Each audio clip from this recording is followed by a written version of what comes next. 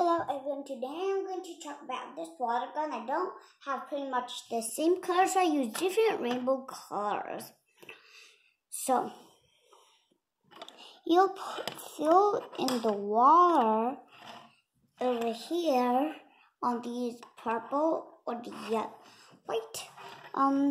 The good thing about this is you can twist this, you see, and also you can twist this down part. You hold it over here and you put your finger over here. When you're ready to shoot, you just press down there.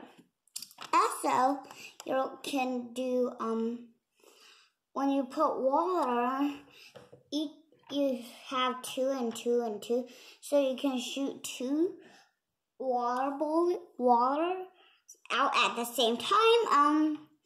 So when this is done, you don't have any more, or it's going to move on to the next. And at last you can do over here, which means you can use 6 times, and you have to use water.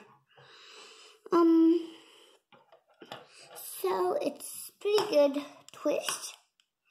Then I'll show you like this. It's kind of like this. You can choose wherever you want to twist it, and you can actually choose. So you can choose if you want to shoot it here or here, over here, which is a pretty cool one. So you'll see it's a pretty good one. I always don't put it in the middle because it don't really look like it. I put this over here to make it look like a water gun. It might look like a Nerf gun to you guys, but this is actually a water gun.